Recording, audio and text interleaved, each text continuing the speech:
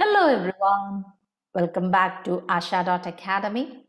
Today again, let me take you through a passage which is not a brief one at all.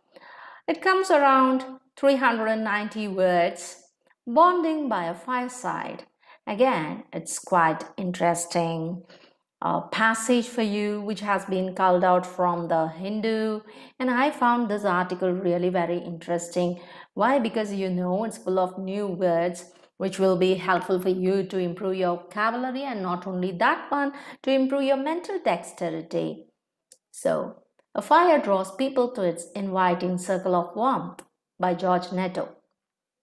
In Munnar and other hill resorts in the country, I have noticed that on a chilly night, nothing brings people together faster and closer than a campfire, a bonfire, or even a small home fire crackling contentedly in a sitting room fireplace. So now you're going to read out this passage.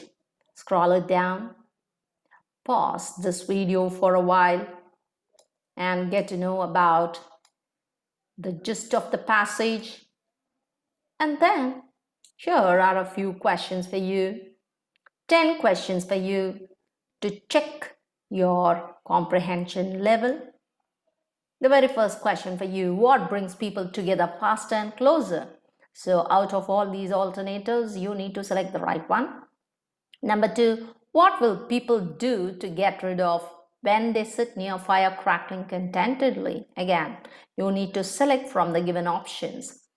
Number 3, the words that mean friendliness are. You need to select that one, the right option. And then pick out the statement which is not given in the passage. Again, so you need to rack your brain. If you do have, what thoughtful idea was that? So you need to select the right answer here out of the given options. Number 6, what is the meaning of the idiom cast a spell over? So you need to select the right answer. Number 7, choose the correct sentence. Which is the correct sentence from the passage? You need to select it.